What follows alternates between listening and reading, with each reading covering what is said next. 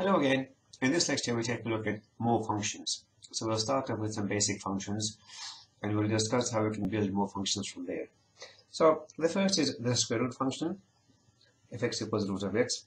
The domain and range is here. The domain is all the non-negative numbers, x bigger than or equal to 0, and the range is also similar. The range is all the non-negative numbers. And you can see the graph of the function here, and this is something that I'm sure you know. The log function here,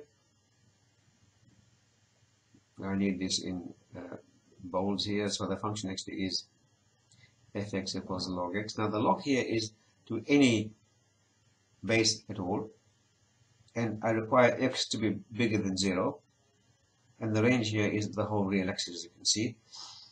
Log of 0 is undefined, and so this line here is one that the graph gets close to but never actually touches. And we call this a vertical asymptote. As x becomes close to 0 this way, this line becomes further and further down this way.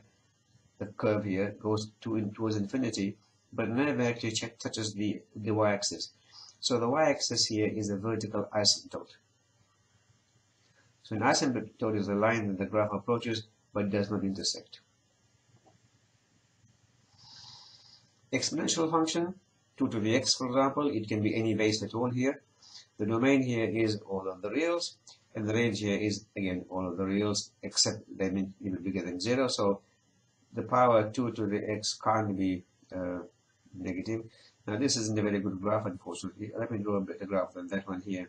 The way the graph looks like here is, there's my x, and there's my y-axis.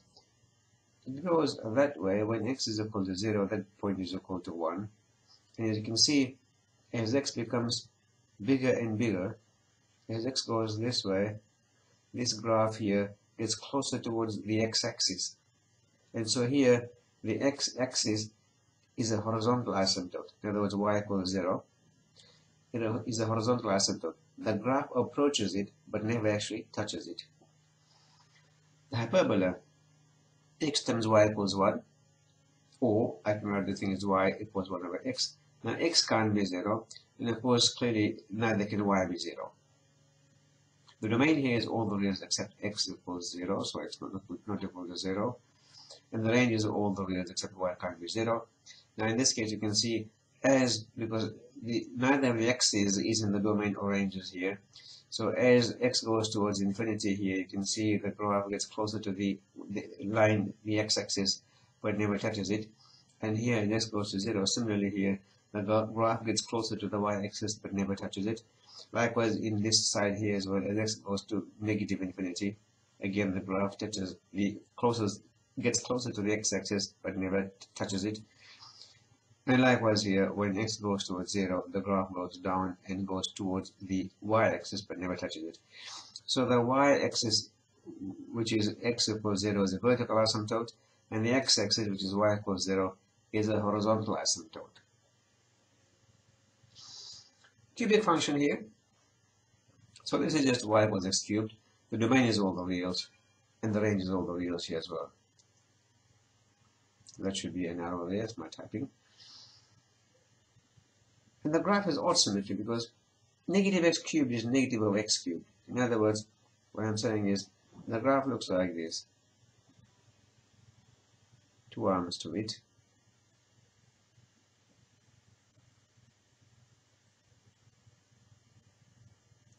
We take a look at negative 1 cubed. That's negative 1. That's the same as negative of 1 cubed. That's what we mean here by this expression. So a value here, 1, gives you a value here, which is 1. And a value here, negative 1, gives you a value here, that's negative 1. So if I draw the line y equals negative x, you find the graph actually is symmetric around that. It's a reflection of this half onto the other half here. So this graph has odd symmetry. The absolute value function written as fx equals x here with two lines around it. That means essentially that it's the same as x when x is bigger than or equal to 0, but it's negative x when x is less than 0. So the graph here actually looks like this.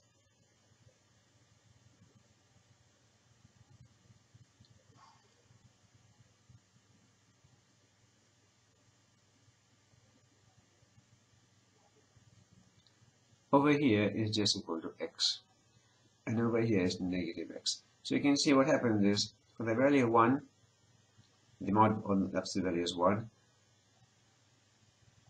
but for negative 1 also, the absolute value is 1. Another way of defining the function is to say fx is this x squared square root of, but this is a positive square root. So if you look at it, negative 1 squared square root of becomes the square root of 1, which is 1. So it transforms or takes the negative numbers to positive numbers and keeps the positive as positive and 0 stays where it is. This graph is even symmetry. You can see that the graph is symmetric around the y-axis.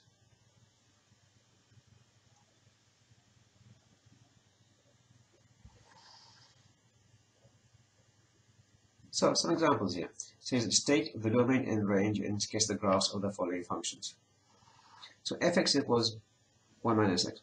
The first thing is, for the domain, I require to make sure that the thing in the square root is non-negative. So 1 minus x must be bigger than or equal to 0, and that gives me 1 is bigger than or equal to x, or if I like, x is less than or equal to 1. So you can see what's going on here. And the range here, as long as the thing in the square root behaves itself, the range will be y bigger than or equal to 0. So if I write this formally here, I'm going to write domain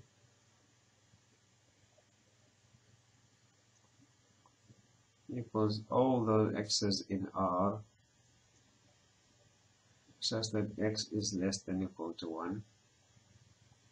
And the range here is y in R such that y is bigger than or equal to 0. The graph of this is very interesting. I need to be less than or equal to 1 here. And so it's exactly the same as the square root graph looking like this. When x is equal to 0, we can see I'm going to have y equals 1. That's 1. The way it works, of course, is this. If I can just scribble for a little while here. I take a look at the graph of the square root.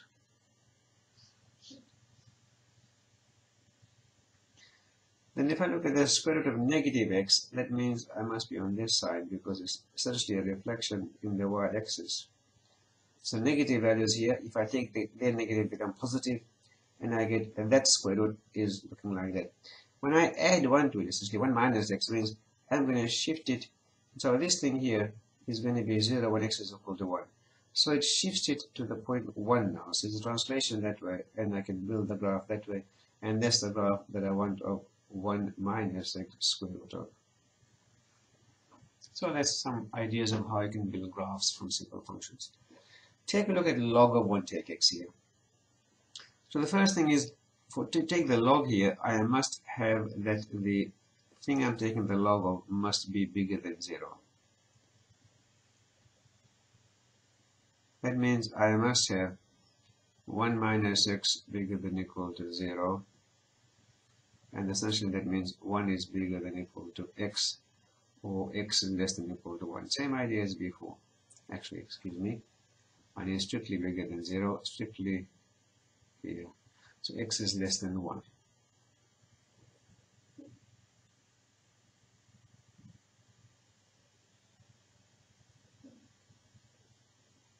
And the range of the log function is going to be still the same as before. It's all the y's that are real, but it must be, yeah, same as before. So the graph of this, well, I know x can't be bigger than 1. So 1 here is an asymptote. I can't go beyond 1. And when x is equal to 0, this is log of 1, and log of 1 is 0. So x is equal to 0, log of 1 is 0. The graph looks like this.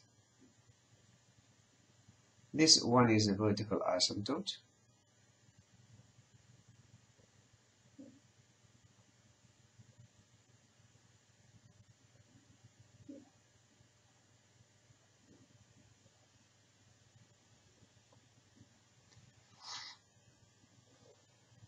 When x is 0, I'm over there. And And when y is 0, I have log of 1 take x is 0.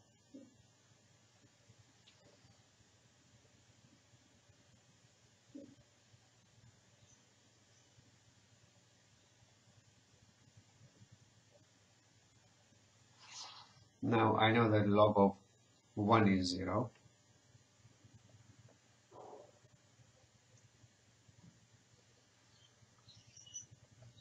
That means x is equal to 0. So the graph I was drawn in there isn't quite right.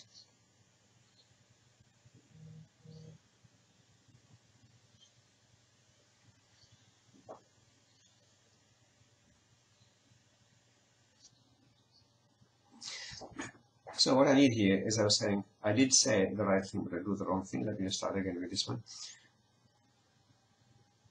What I said was that when x is equal to 0, y is log 1, and log 1 is 0. So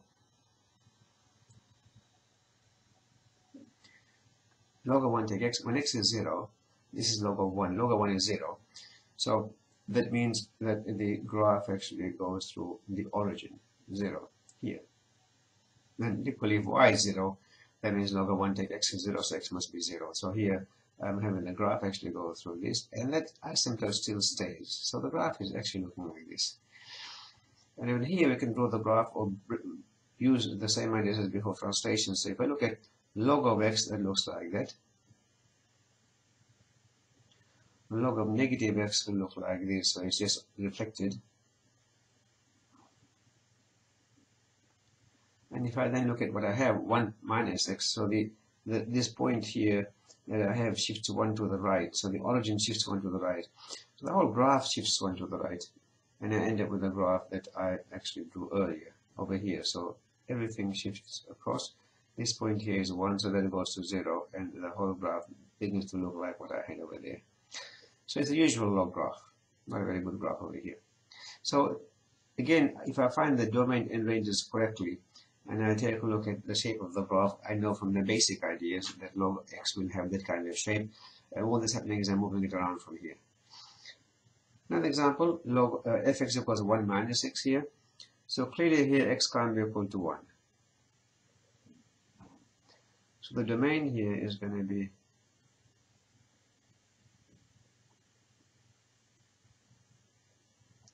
x, which are reals, but x is not equal to 1.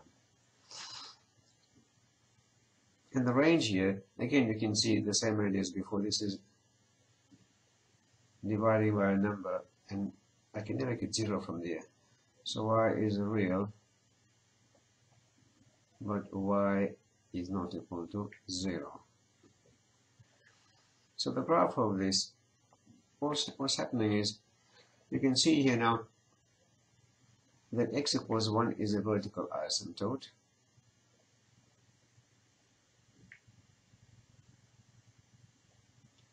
And when x is 0, y is equal to 1. So over here, y is equal to 1. So you'll see, if x is bigger than 1, this whole thing is positive. So it looks like that. So hyperbola, but translated.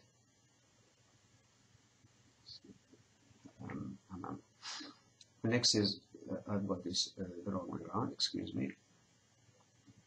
When x is positive, this whole thing is negative. So it's going to be the bottom here. And when x is negative, this thing is positive. And as I was saying earlier, the graph actually goes through, when x is 0, it goes through 1. So there is where the graph looks like.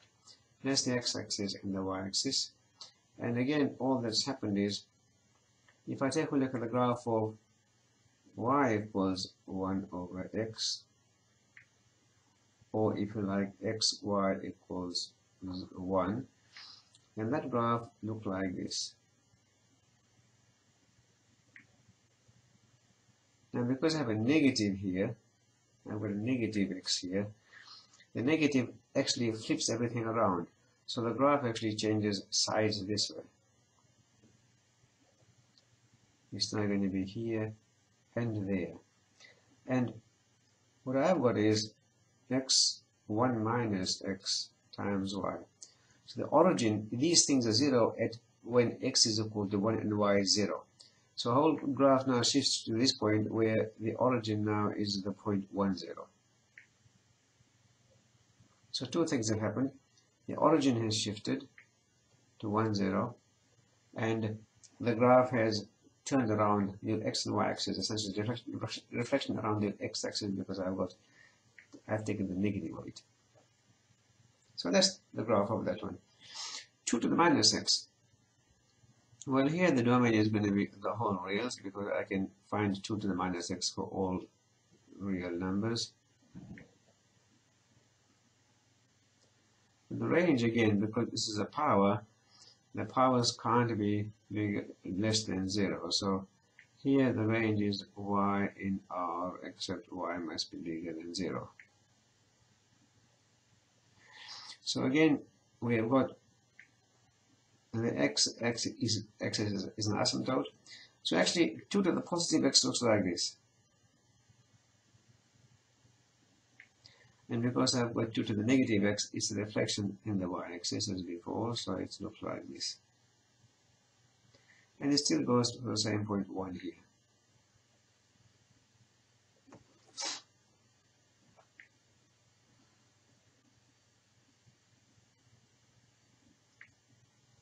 These ones are tricky, if you are careful. The same idea here. So this, again, I can define for any values of x. So the domain is all the reals.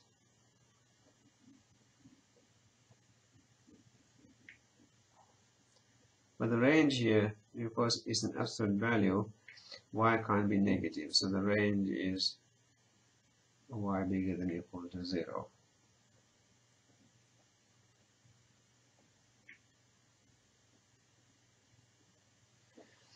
And so what's happening here is, now the vertex here,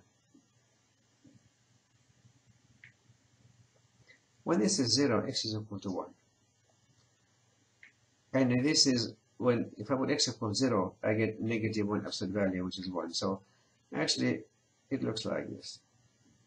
This point is 1, and that point is 1 here. So the graph has shifted. The origin has shifted. We know actually the graph of absolute value of x is going to be over here like this. And all that's happened is now this 0 has shifted to x equals 1. This is a bit more tricky. Let's have a look at how this works out. The points where these things are 0 is what I'm interested in. So it's 0 at 0 and also 0 at 1. So beyond, as long as I am bigger than 1, both of these things are positive. So for x bigger than 1, this is positive. So I get x minus 1 plus x. Between 0 and 1, this becomes now negative. This is positive. So this is negative x minus 1 plus x. And here they're both negative. So it's negative x minus 1 minus x.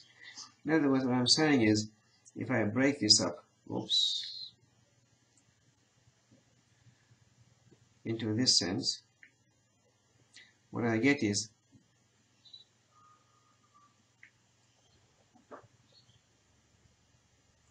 fx is, this is negative x plus 1 minus x is minus 2x plus 1 for x less than 0. And here the negative x and the plus x cancel off, and I just go 1 for 0 less than or equal to x less than. Let me change this 1 and put it closer to the axis. Less than 1. And over here is 2x minus 1 for x bigger than or equal to 1. So what I'm going to do is draw this graph in this sense. It's for x less than 0 is minus 2x plus 1. So when x is 0, y is equal to 1. And so it will go that way. And if I was to extend this down, when y is 0, that will give me x is equal to a half.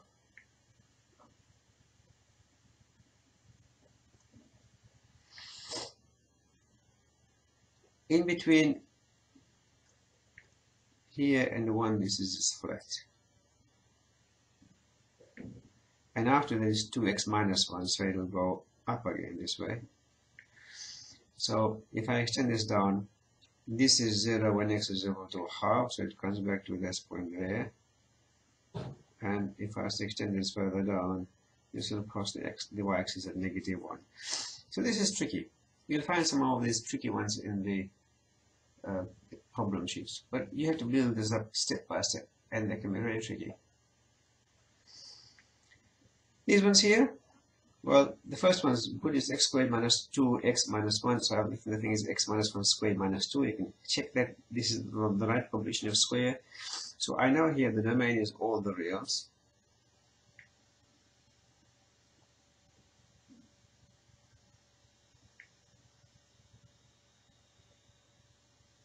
And the range is, if you look at the value of the function as it stands here, the square term is always bigger than or equal to 0.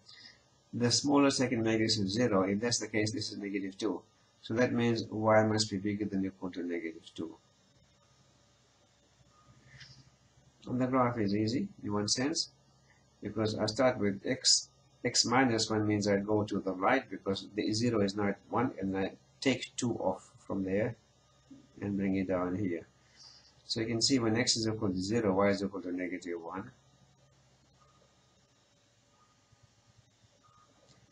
And the minimum value is -2, so it will do something like this.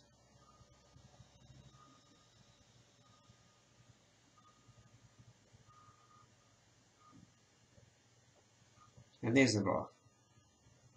You can find the intercepts if you like here for the x, and for the x-intercepts here, we now want to solve the equation x squared minus 2x minus 1 equals 0.